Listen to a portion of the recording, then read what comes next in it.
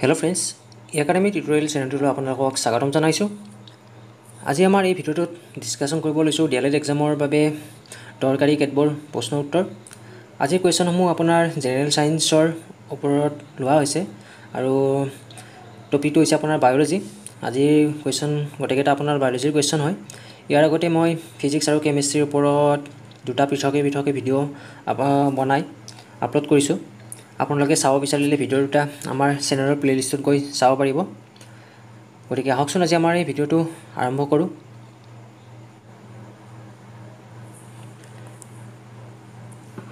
First কোৱেশ্যনটো আছে আপোনাৰ blood does not coagulate inside the body due to presence of. আমাৰ শৰীৰৰ ভিতৰত যেটো ব্লাড হেতু কেতিয়াও কোয়াগুলেট নহয় অৰ্থাৎ গোট খাই নাযায়। এটো কিহৰ কাৰণে হয়? অপচনত আছে আপোনাৰ হিমোগ্লোবিন, ফিব্ৰিন, হেপাৰিন আৰু প্লাজমা। আৰু ইয়াৰ শুদ্ধ আনসাৰটো হৈছে আপোনাৰ হেপাৰিন। হেপাৰিন এবিধ স্পেচিয়েল টাইপৰ প্ৰটিন হয় আৰু যাৰ প্ৰেজেন্সৰ কাৰণে আমাৰ যেটো ব্লাড হেতু এনি টাইম সাৰ্কুলেট কৰি থাকিব পাৰে, কেতিয়াও কোয়াগুলেট হৈ নাযায়। Question number 2, Cytology is related with. Cytology কিহৰ লগত ৰিলেটেড হয় এটো দিছে। অপচন আছে আপোনাৰ study of bacteria, study of tissue, study of cell, study of crops. আৰু ইয়াৰ শুদ্ধ আনসাৰটো হৈছে আপোনাৰ স্টাডি অফ সেল। আমাৰ সেল অৰ্থাৎ কহিকাৰৰ পৰা যেটো অধ্যয়ন কৰা হয় হেতুকে আমি সাইটোলজি বুলি কওঁ। আৰু এনেকুৱা আপোনাৰ কেইবাটাও আছে ইম্পৰ্টেন্ট স্টাডিৰ লগত জড়িত কোৱেশ্যন যাৰ পৰা ফ্ৰিকুৱেন্টলি আহি থাকে। সো আপোনালোকে এই গটেকেটা সংগ্ৰহ কৰি লৈ ভালদৰে নোট বনাই গটেকেটা চাই থৈ দিব। Question number 3 আছে আপোনাৰ water percentage in plasma is. প্লাজমাত আপোনাৰ waterৰ পাৰ্সেন্টেজ কিমানখিনি আছে হেতু দিছে। অপচনত আছে আপোনাৰ 60%, 70%, 80% আৰু 90%। আৰু ইয়াৰ শুদ্ধ আনসাৰটো হৈছে আপোনাৰ 90%। অৰ্থাৎ প্লাজমাত থকা 90% আপোনাৰ পানী হয়। Question number 4, blood is an. ব্লাডটো আপোনাৰ কি হয় এটো দিছে। অপচনত আছে আপোনাৰ epithelial tissue, connective tissue, muscular tissue আৰু nervous tissue। আৰু ইয়াৰ শুদ্ধ আনসাৰটো হৈছে আপোনাৰ connective tissue। এই চাৰিওবিধ অপচনত থকা টিস্যুৱে আমাৰ শৰীৰৰ প্ৰধান টিস্যু হয় আৰু বাকি শৰীৰৰ যিবিলাক আপোনাৰ অংগ প্ৰত্যংগ আছে এই সকলোবিলাক এই চাৰিবিধ টিস্যুৰ দ্বাৰা আমাৰ গঠিত। নেক্সট আছে The theory of evolution was propounded by. Theory of evolution to আপোনাৰ কোনে আগবঢ়াইছিল এটো দিছে। অপচনত আছে আপোনাৰ মেন্ডেল, ডাৰউইন, ৰবাৰ্ট কোচ আৰু ওয়াটসন এণ্ড ক্ৰিক। আৰু ইয়াৰ শুদ্ধ আনসাৰটো হৈছে আপোনাৰ Darwin. Question number 6, the number of chambers present in our heart. আমাৰ হৃদপিণ্ডত টোটাল কিমানটা চেম্বাৰ আছে এটো দিছে। আৰু অপচনত আছে আপোনাৰ 2, 3, 4 and 5। আৰু ইয়াৰ শুদ্ধ আনসাৰটো হৈছে আপোনাৰ 4। অৰ্থাৎ আমাৰ হৃদপিণ্ডত টোটাল 4টা চেম্বাৰ আছে। Question number 7, Xerophytes develop in. Xerophytes এবিধ স্পেচিয়েল ক্লাছ অফ প্লান্ট হয়, উদ্ভিদৰ এবিধ প্ৰজাতি হয়। এটো কোড ডেভেলপ হয় এটো দিছে। অপচনত আছে আপোনাৰ cold and dry, warm and dry, cold and humid, warm and humid. আৰু ইয়াৰ শুদ্ধ আনসাৰটো হৈছে আপোনাৰ ৱাৰ্ম এণ্ড ড্ৰাই। অৰ্থাৎ গৰম আৰু শুকান যিবিলাক অঞ্চল আছে তাত জেৰফাইটছ ডেভেলপ হয়।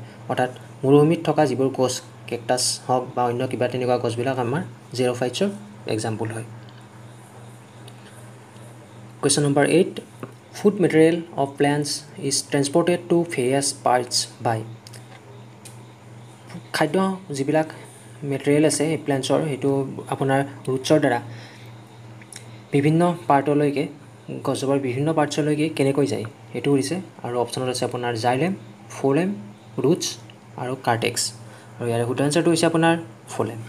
আৰু কেতিয়াবা যদি আপোনাক কোৱেশ্যনটো এনেকৈ সুধে যে ৱাটাৰ কেনেকৈ ট্ৰান্সপোৰ্ট হয় উদ্ভিদজোপাৰ বিভিন্ন পাৰ্টছলৈকে, তেনেহ'লে আপোনালোকৰ আনসাৰটো হ'ব xylem। Question number 9, the longest cell in human body. আমাৰ শৰীৰত থকা longest cell বিধ কোনবিধ হয় এটো দিছে। অপচনত আছে আপোনাৰ sperm, nerve cell, cell of leg, cell of hand। আৰু ইয়াৰ শুদ্ধ আনসাৰটো হৈছে আপোনাৰ nerve cell। আৰু smallest cell বুলি ক'লে আমাৰ হিউম্যান বডিৰ smallest cell কোনবিধ হয় হেতু হয় আপোনাৰ sperm। Question number 10, instrument that measure BP অৰ্থাৎ ব্লাড প্ৰেছাৰ জোখা যিবিধ যন্ত্ৰ সেইবিধ কি বুলি কোৱা হয়।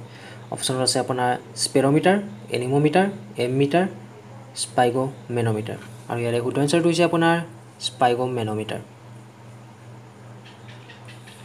Question number 11 The metal constituent of chlorophyll is chlorophyll থকা metal constituent বিধ কি হয় অপচন আছে আপোনাৰ ক্যালসিয়াম পটাছিয়াম ম্যাগনেসিয়াম আৰু আইৰন আৰু ইয়াৰে শুদ্ধ এনসাৰটো হৈছে আপোনাৰ ম্যাগনেসিয়াম আৰু ক্লোৰোফিল হল আপোনাৰ ক্লোৰোপ্লাস্ট উদ্ভিদৰ পাতত যেটো ক্লোৰোপ্লাস্ট থাকে তাতে ক্লোৰোফিল নামৰ এলিমেন্ট বিধ থাকে যাৰ ফলত সালোক সংশ্লেষণ প্ৰক্ৰিয়া যেটো হয় হেতু তাত সম্পন্ন হ'ব পাৰে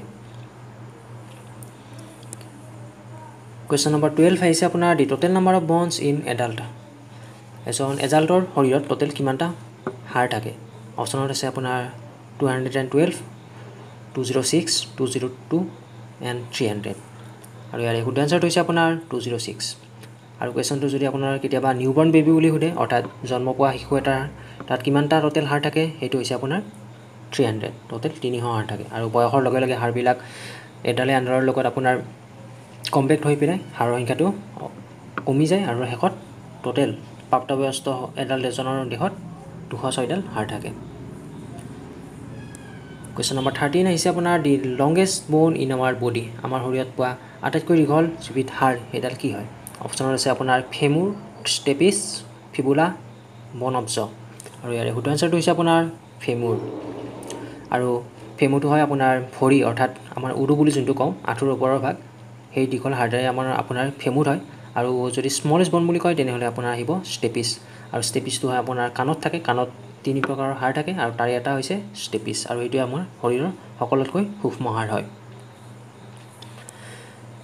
Question number 14 হৈছে the blood purification takes place in আমাৰ ব্লাডৰ তেজৰ যেটো পিউৰিফিকেশন এটো কোড হয় অপচনত আছে আপোনাৰ লাং কিডনি হাৰ্ট আৰু লিভাৰ আৰু ইয়াৰ শুদ্ধ এনসাৰটো হৈছে আপোনাৰ কিডনি